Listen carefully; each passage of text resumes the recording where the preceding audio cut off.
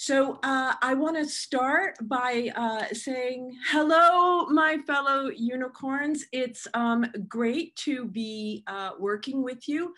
This is going to be a conversation that centers on a little bit more the why than the how. There will be some how involved, and there's lots of how next week, but often, in my experience, especially doing method stuff, we get excited by tools, right? We're like, oh, this AI thing, or how do you get this, or how do you, and often we don't have the time to take that step back and say, why do I want to do this? Why do I want to buy this? Why do I want to go down this road?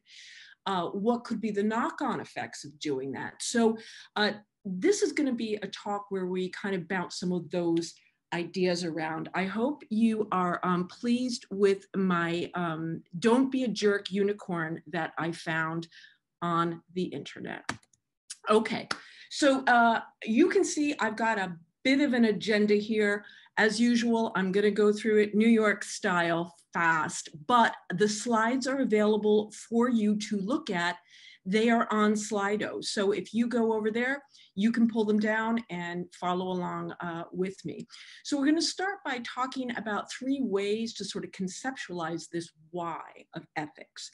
Then we're going to move into the kind of chronology of how you might work through ethics. Lots of us think about ethics when we're trying to get approval from somebody, clearance, but that is only one way to think about it. And frankly, it's the most boring way, and it's also the least innovative way in terms of moving stuff forward. So we're going to talk about clearance. We'll talk about field work. We'll talk about something called rolling out. We'll talk about write-up, review, and publicity. I will be dropping some terminology while we go through that. I'm going to cue you now that I promise I got you. We will get into that terminology, and you can see here, ethics. Here's some terms that we're going to sort of cover. The concept of informed consent, the concept of harm and risk, anonymity versus confidentiality. We're going to talk about the assumption of privacy online. We're going to be, which is a fancy way of that question we all have. I found this online. Can I quote it? Can I use it? Can I look at it? Then we're going to talk a little bit about data protection. It is its own universe, but we'll signal to it. We're going to talk a fair amount about vulnerable populations because many of us work with them. And I feel really honored to be working with people in our unicorn groups who are coming from areas that have conflict, areas that have big youth populations, areas that really struggle with issues like poverty. These are where vulnerable populations come from, and they are served in different ways by ethics than if you did a survey of 200 Midwestern American university students. We're going to be talking, actually, I took harm reduction off the list because that is, that term has so much medical resonance about the drug community that I've decided instead that we will talk about ethics of care. Sorry about that. And then we'll talk about engagement. Our next speaker after me is talking about inclusion. So I won't be spending a lot of time on that, but that's where we're going. That's our roadmap. Okay, so we start with this notion of ethics 3 ways. So if you sort of thought about ethics in this, if you were up in a satellite looking down at the earth of ethics, you might see it in terms of these interlocking diamonds. You've got a notion of protecting, you've got a notion of care, and you've got a notion of respect. These are slightly different terms. Usually when we're working for clearance, we're working on the protect part, that dark purple part. Protection tends to involve things like getting government approval or getting institutional approval. IRB, Institutional Review Board, people call it different things in their own countries. talking about legal conduct, right? So if you're doing something, you can't be engaging in criminal behavior. If you're studying people who sell drugs, you're not supposed to be buying drugs, for instance, if drug purchase is illegal. Ideas about ethical conduct. There's certain sorts of behaviors in our organization that we're not supposed to engage in if we're on the ground working with people. And then we move from kind of that protection, that sort of legal idea of ethics, more into a care idea when we start to talk about vulnerable populations. Many countries and jurisdictions have specific rules about those. And so that's why they're sort of between protection and care. Now, if we move to this sort of care, this pink diamond, we see notions like consent, so that you would want consent to be informed and not coerced out of somebody. You've got ideas about personal privacy and confidentiality. These involve notions of anonymity or pseudonymity or face blurring, if you want to talk about technologies, and we'll get all of that down in a little bit, so don't panic on that. Then the idea of data protection, because people's data is at this point as valuable and as traceable as their name would be, right? Geolocation can sometimes be more dangerous than my official name on a birth certificate. Then we have ideas about care and aid, and that can be physical or emotional.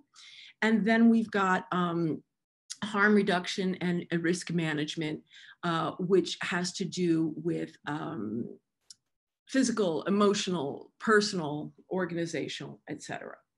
So now that we've got these kind of two diamonds, we're going to move into our final diamond. And for lots of folks, this comes under the umbrella of sort of engagement and inclusion, but it's quite useful to be thinking about this stuff right up top,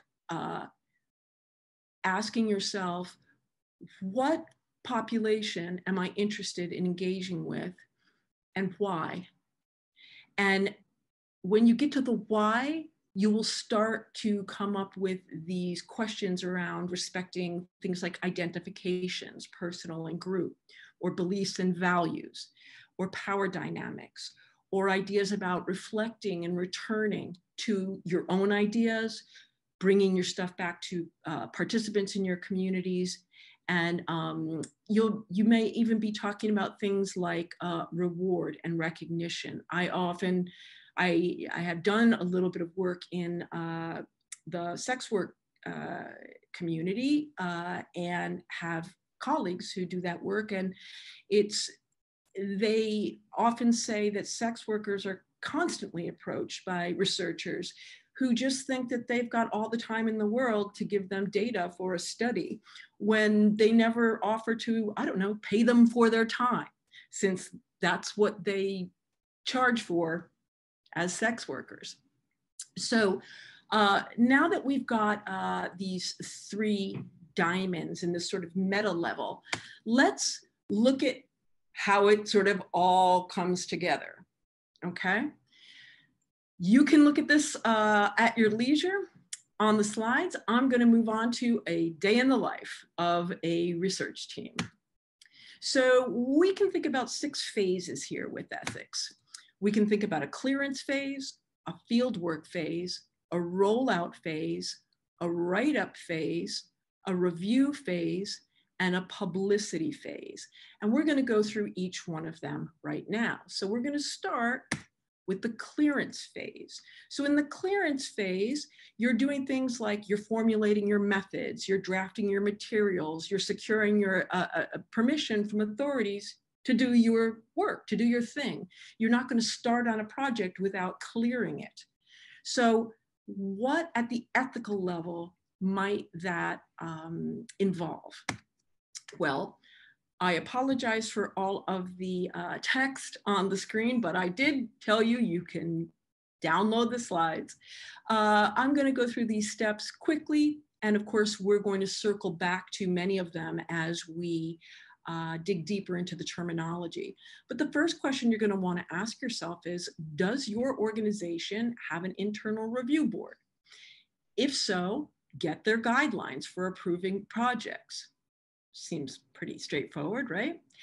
Then you're going to be asking yourself, are you engaging with a particular national population? If so, get that country's guidelines for approving research or activist projects.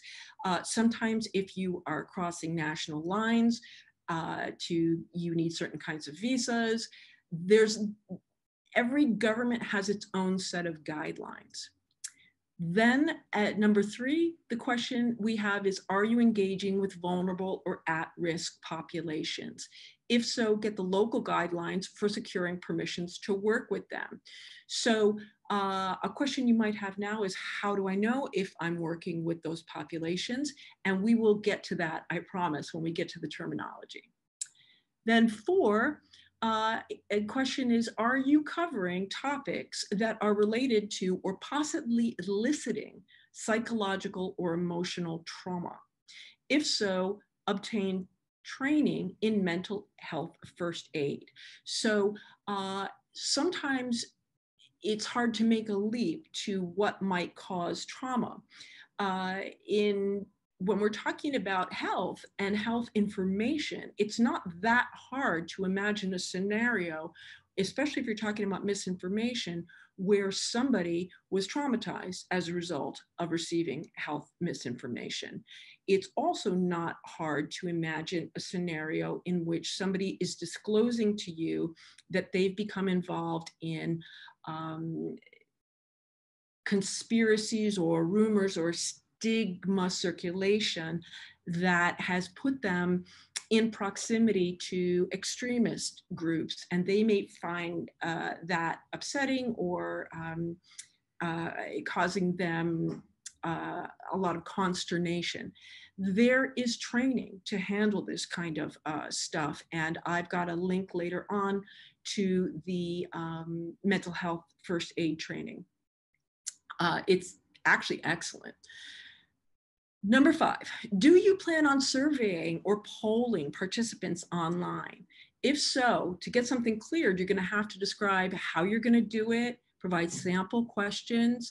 You're going to have to draft up a project explanation for the participants and plans to ensure anonymity if you're doing sort of online anonymous type work.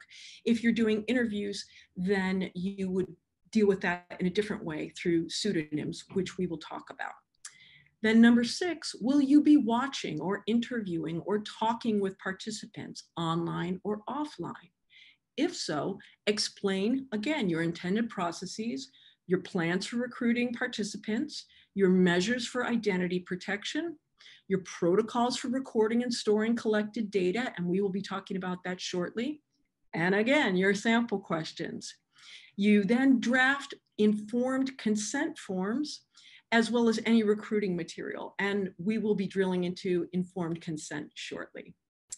So then you prepare all that stuff, number 7, and then you submit it to approval with your organizational folks, with your national people, maybe with some partners that you're working on.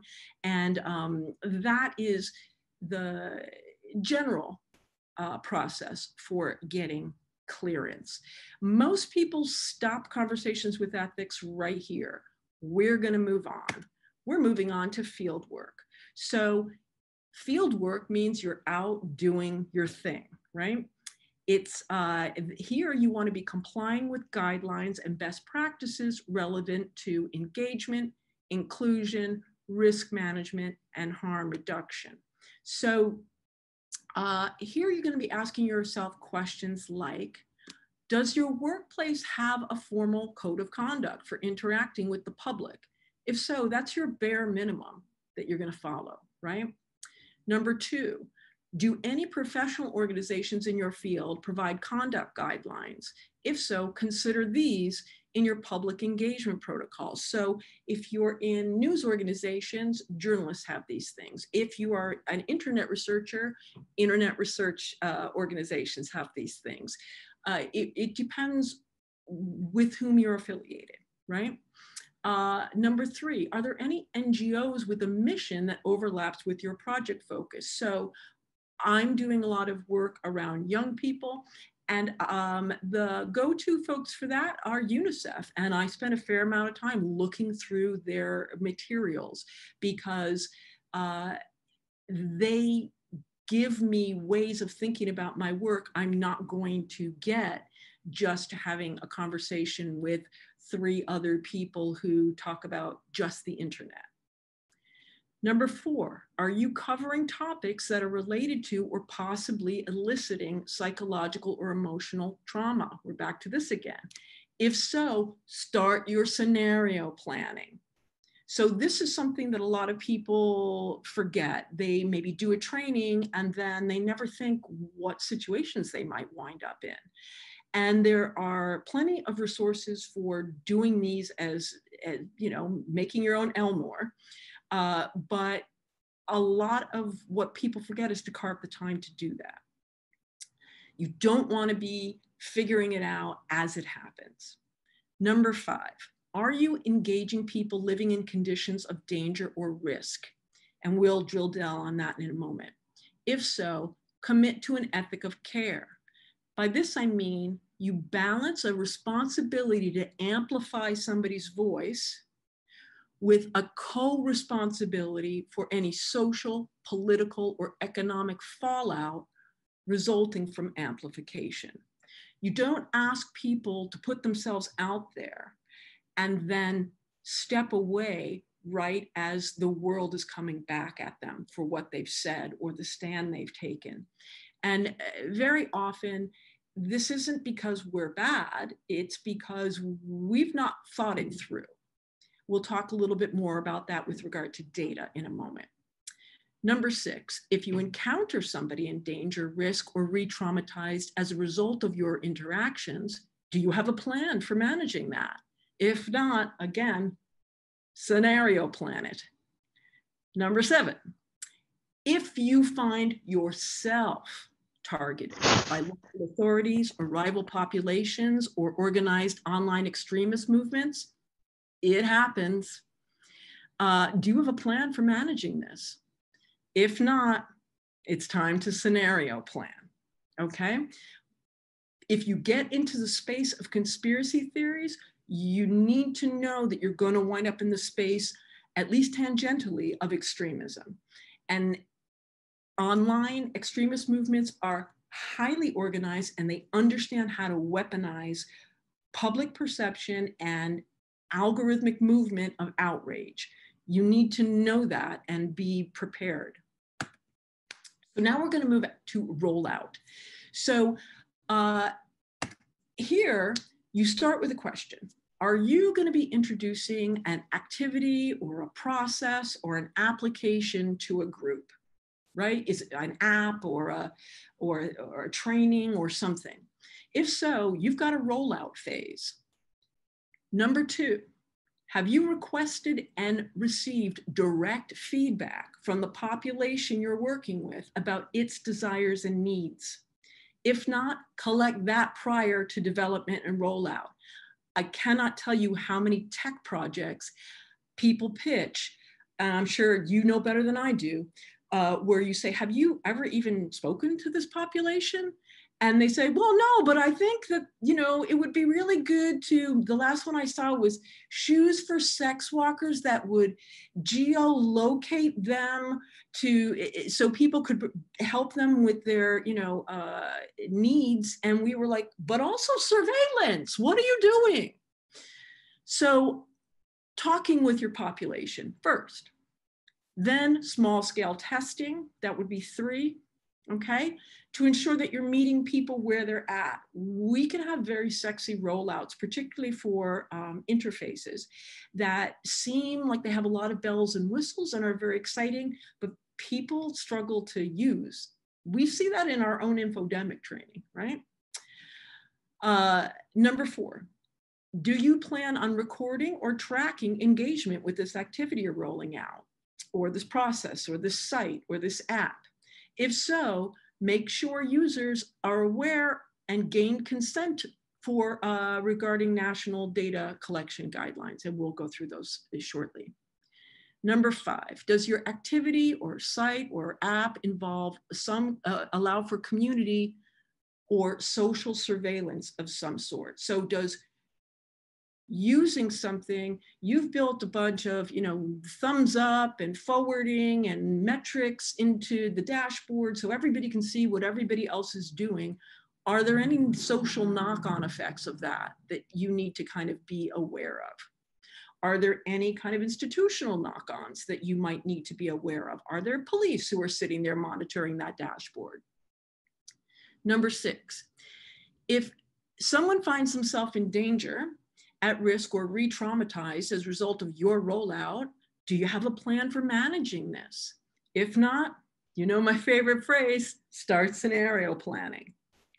And then number 7, might you yourself be targeted by local authorities or rival populations or organized online extremist movements as a result of this rollout? Could be your organization. Somebody could decide to launch a denial of service attack. If so, begin scenario planning. You don't need to know all the answers, but you need to know what might be coming down the pipe, because then you can start looking for best practices and putting out feelers for help. So now we're in this write-up phase, okay? Here we're complying with best practices regarding acknowledgement and anonymity, pseudonymity, de-identification practices like blurring images, etc. So first things first, are there communities or groups or individuals who should be explicitly acknowledged for their contributions to this project? Do this and link to their work. People, a shout out goes a long way. It is, social capital is the least costly capital and the less frequently used. Number 2, are there individuals or groups or workplaces who should be described in this write-up using pseudonyms? And we'll get to that shortly. Number 3, are there images or sounds that could be used to identify a pseudonymous source or an individual who is not given consent? For instance, somebody who's an extra in a photo online. If so, use blurring tools, and we'll get to those. Number 4, are there quotations to online material from sources that could easily be traced?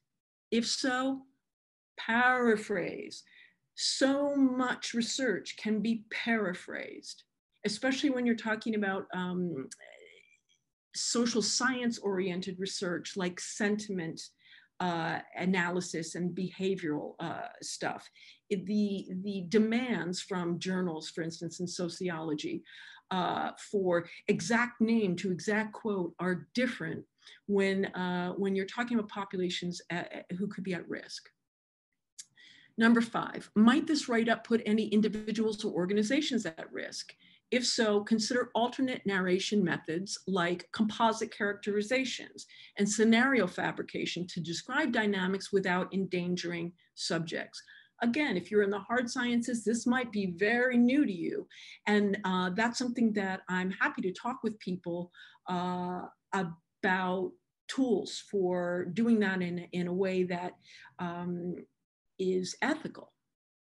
Sometimes it's more ethical to derive a composite than to name an individual directly and cause harm to them. Number 6, might this write-up re-traumatize someone? If so, you share your preliminary write-up with a note that shares your commitments to principles of harm reduction or care, providing the option to withdraw consent, right? All participants have the option, even at the write-up phase, to say, no, I don't want to be part of this. Might this write-up put your organization at risk? We've had this question again, scenario planning.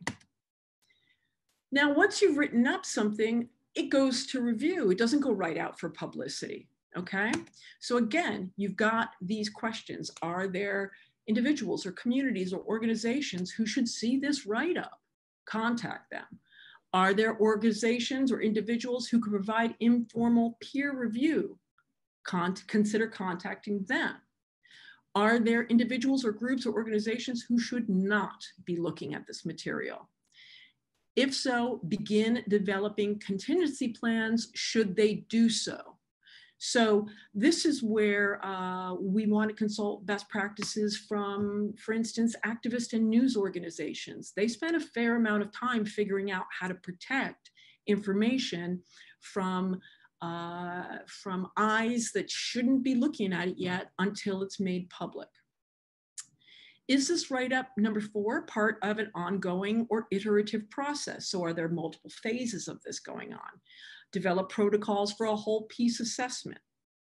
Number 5, might this write-up put anybody at risk for negative social surveillance? Again, if so, you share your preliminary write-up with a note that says, you can withdraw. Number 6, might this cause problems if it's released to the public prior to review?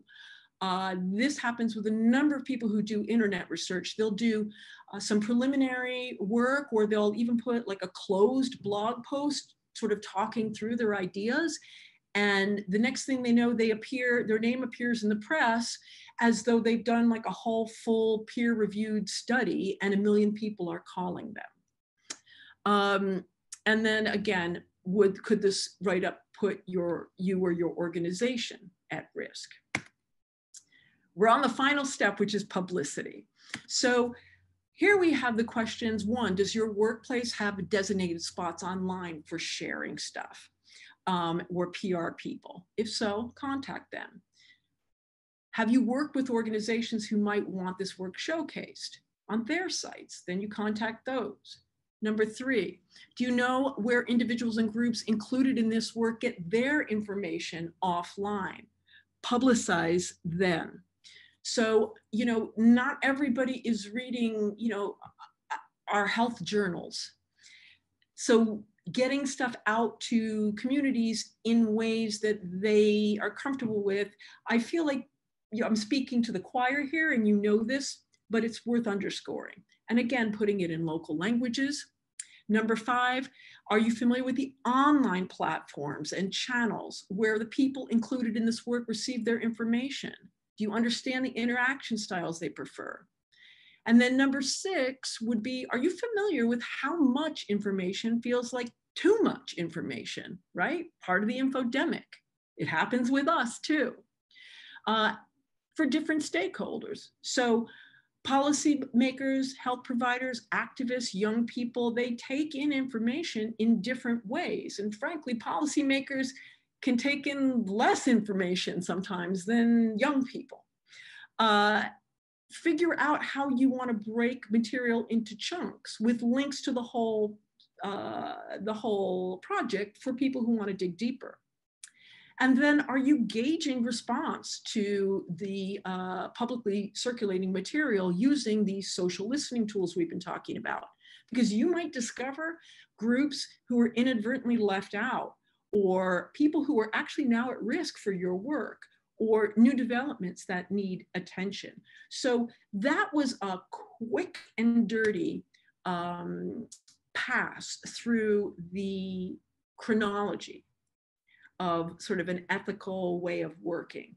Now we're going to dig into some terms. So I had some fun making some icons here, and you can see we're going to be going through notions of informed consent, harm and risk, and anonymity and confidentiality, the assumption of privacy, which is different than the legal expectation of privacy, data protection, the notion of vulnerable populations, young people who are their kind of own thing, the concept of ethics of care, the notion of engagement, and then we'll be handing it off for inclusion. So let's talk about informed consent.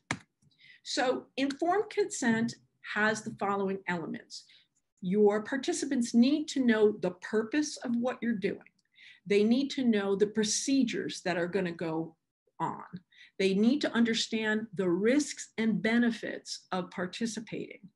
They need to understand how long it's going to take. They need to be assured that there will be confidentiality maintained regarding their personal identification. They need confidentiality regarding their demographic data. That's often called data protection. And they need assurance that their participation is entirely voluntary. So those are the elements of informed consent. I have a document that there's links where this stuff is living, and you are more than welcome to look at them at your leisure. But for folks who like to have some paperwork, I've included some material here that's annotated. That is your standard consent form. To get somebody's informed consent, you need to yourself have a sense of the harm and risk associated with the project, and you need to communicate that to your to anybody you're working with. So what is the difference between harm and risk? The difference is, frankly, the present and the future, right? Harm, it's happening now. Risk, it's something that we're trying to weigh a probability. It's a probability of harm or possibility of harm. So there are the Belmont report, which is kind of the gold standard for this, lists 4 kinds of risks. We've got physical, psychological, social, which could have to do with stigmatization, and economic. Those are the sort of classic risks, okay? So we will do a little more on risk in a moment, but for now, we'll talk about a classic kind of risk, which would be the risk of identity disclosure. So the way we talk about that is through a conversation about anonymity versus confidentiality. They are different things. So anonymity is a situation where the subjects aren't known by a researcher. So if you're doing like an anonymous survey online. Confidentiality is when you know the person's identity, but you take steps to protect that identity from being discovered by others. How do you do that? Well, there's 4 major ways. You could change their name to a pseudonym. You can use what we call visual concealment of images. You can do what we call metadata scrubbing of the material that, that sort of is embedded within images. And you could do at the writing level, narrative compositing. So the basic strategy of providing pseudonyms is you take the participant's name out and then you put a make-believe name in, right? There are some advanced strategies like you might be removing a job title or a gender or a geography or membership in a club, or you might change an organization's name. Everything is driven by that why question, because when you are making something, when you're swapping names, it's always to protect, right? And you only promise the level of anonymity that you can realistically provide, right? And that is, that's a sort of standard legal way of understanding this, because nobody can, especially when we're talking about internet stuff, nobody can fully protect anybody. But there are some strategies, especially when we're talking about images. So this is an organization I'm going to talk about in a little bit called witness.org. If you don't know their work, I recommend it highly. Witness and Amnesty are kind of my go-tos when I'm thinking about protection. These are some ideas about concealing identity while filming somebody. You film their hands, you cover their face, you blur the focus of the camera. While you're editing, you can pixelate or you can blur, right? You also want to be taking metadata off of images, and that is the material that is in images that gives us questions like who took this, or where was it taken, or when was it taken, or what was the name of this? I think we've all sort of heard stories in the news of people. I remember when President Trump had this happen to him, saying he was sending out, in the moment photos. And then when people looked at the timestamps on them in the metadata, they were like, these were all staged. So there are tools that you can use to scrub metadata. The next issue I want to talk with folks about is what I call assumption of privacy. This is a term that is different from what in American law would be called expectation of privacy. There are kind of legal standards for that. Assumption of privacy is more a social construct, and it is a way that we've developed to think about the fact that even if everything is freely available online, not everybody experiences themselves as being in a public forum. So I made a handy infographic. It's long, so I had to split it in two. And you are more than welcome to download this and look at it at your leisure, and we can talk about it all you wish. But the main distinctions that you want to be asking yourself are we dealing with somebody who's considered a public person, or are we dealing with somebody who's a non-public person? And if we are dealing with a public person, are they appearing in a public space, like an official site? If they are they speaking officially or unofficially? Or is that official person appearing in a non-public space, like work comments, making comments in a neighborhood community online, right? You can see that there are different distinctions for whether that is considered a public utterance, or yes, even public officials get to have the expectation or the at least perception of privacy. This gets on the don't be a jerk side of ethics, because you will see many times I've written my answer to whether you can publish something is yes or yes, but. And the reason is because there are many areas of working in online communities that are still a little bit of a wild west in terms of rules. A big one, and I put it at the very bottom, under bear in mind on the right-hand side, are communities that are using technology that are time-based. So some Instagram stories, I think, are like this. Snapchat is always like this, where the intention is, even if it's public utterance, the intention is that it's supposed to be ephemeral, in the moment, that it's supposed to disappear.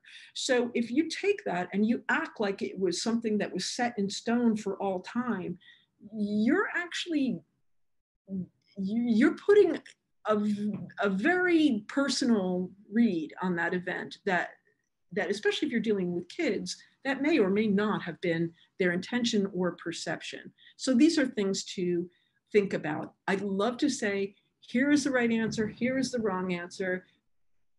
That's called morals, thou shalt not do this. Ethics are always situational and contextual. And they always begin with the question, why? Why do you want to say this? Why do you want to know this? Why do you want to publicize this? And then from that why, we figure out how to proceed. So this is a very quick tour down the road of data protection. So there are three ways mainly to think about data protection. You can think about how things are collected, you can think about how things are stored, and you can think about how things get shared. We probably all know about things like communicating using VPN and storing, things securely in the cloud, and communicating over channels that have encryption. This could be its own topic, and I'm not really your girl for that, so we're gonna move past that, but I'm happy to talk with people who want to find some advice on that. I do want to emphasize the work of this fantastic internet researcher named Katie Pierce. She works with a lot of communities in areas of war, and she's written this fantastic piece that I have uploaded for you called Unintended Consequences of Using Digital Methods in Difficult Research Environments. And in that, she talks a little bit about what are called digital trace data. And one type of digital trace data is what we've been calling social listening, right? You kind of search everything online for different words and patterns and whatnot. And what she mentions is a lot of that material, we pull it down, but it's rarely anonymized, right? So you have people's information. And she says, well, analyses of trace data can make visible patterns of association. That's what we're trying to figure out: sentiments, movements, virality. Illuminating these associations, that is to say, the networks between people, can add additional risks for individuals. Especially in difficult environments, research about networks has implications for individuals. If the police are monitoring, and they are, social media traffic, and they realize that you are the node that all of these other things come from, that can be grounds for prosecuting you, for doing a lot of things. She also says, in the 21st century, any researcher is going to have a phone and a laptop, which need to be secured. We know this, but recommendations and IT department assistance about security in one's home country are likely insufficient, right? So just asking the IT guy is probably not what we want to do at this point. She says guides for activists and journalists are the most useful ways to familiarize yourself with the understanding that in a couple of months, these things may have to be freshened.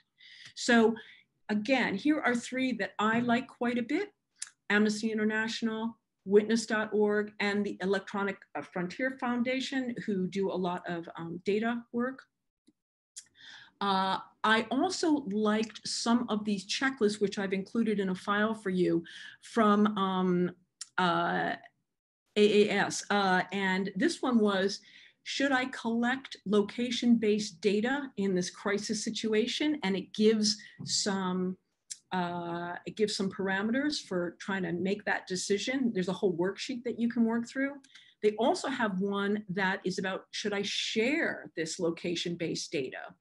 And there are some things that you can work through. So at the end of this talk, there's a link, and you're welcome to go check that out. There's also a very nice tool that UN Global Pulse developed that you can, it's sort of a risk assessment tool that you can run for your project before you even send it out for clearance. And it'll help you flag a lot of things that you might have to get answers to. And there's a lot of why-oriented questions in it, so I like it quite a bit. This is just a piece of, just a quick and dirty example of language that you might use if you're submitting something to approval.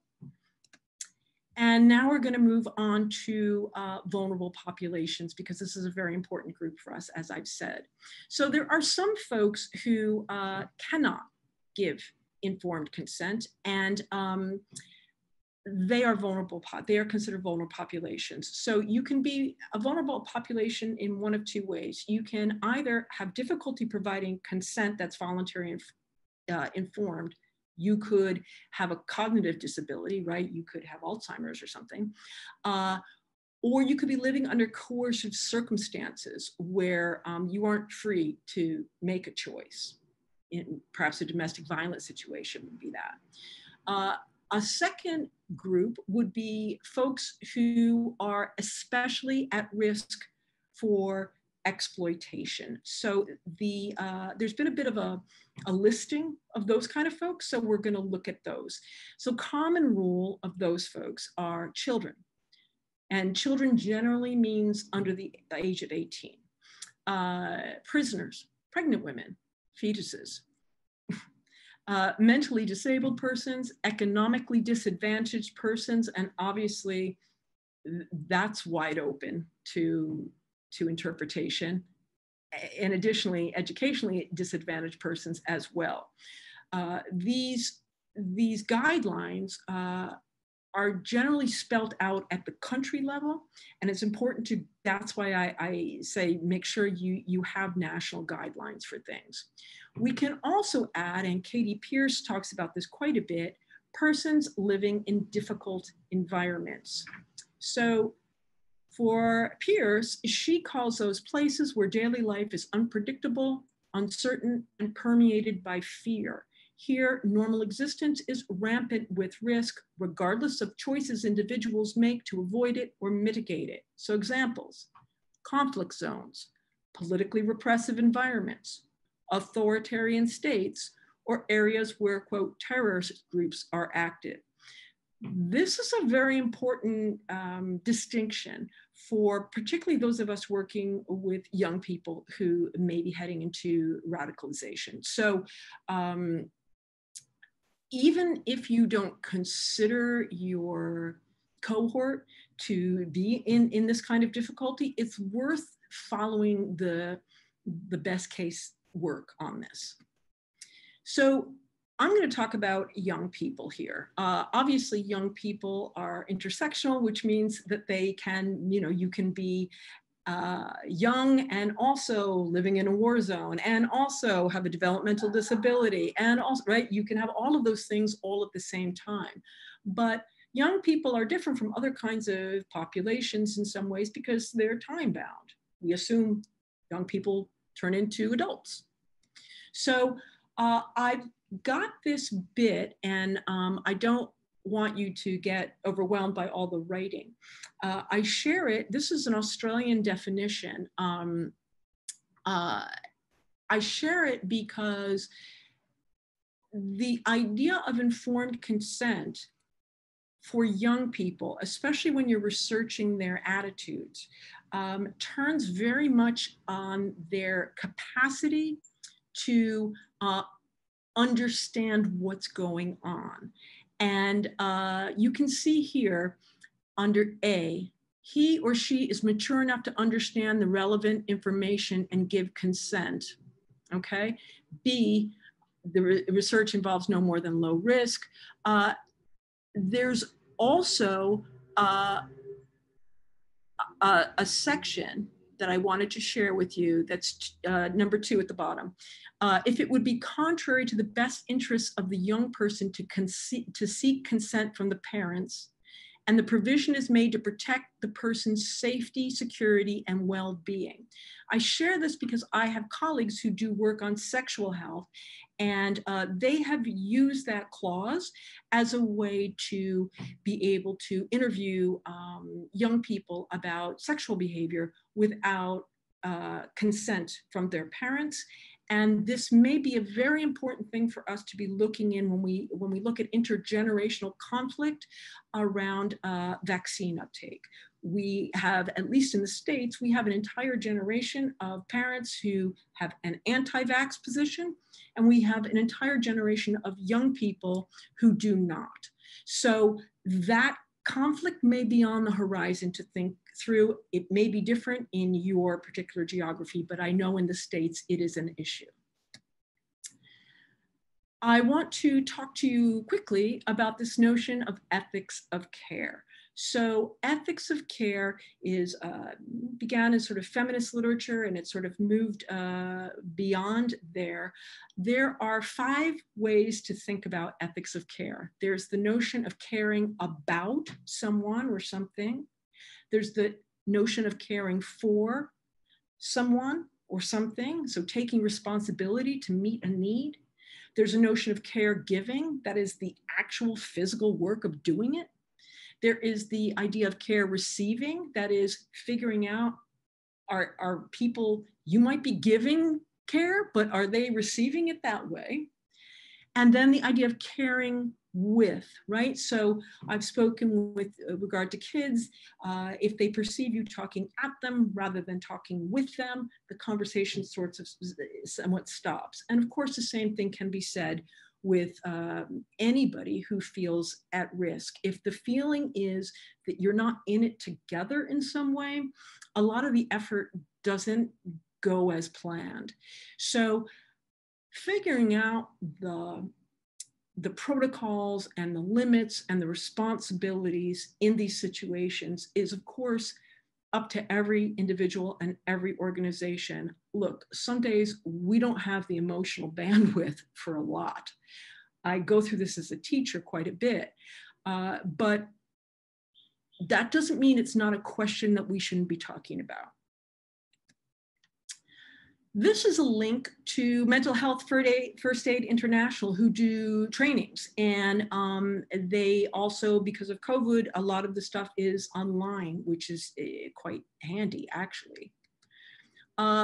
This last bit I want to share with you has to do with engagement.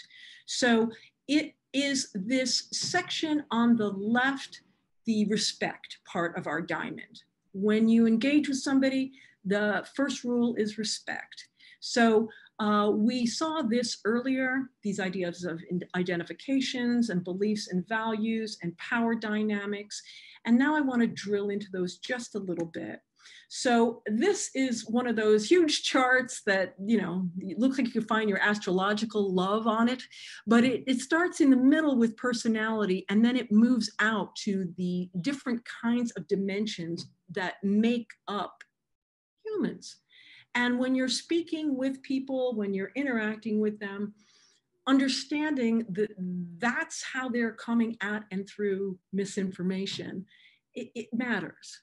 So that would be the sort of the first stop of respect, understanding that everybody, including ourselves, we're intersectional. We live in a lot of different kinds of bodies at a lot of different kinds of moments.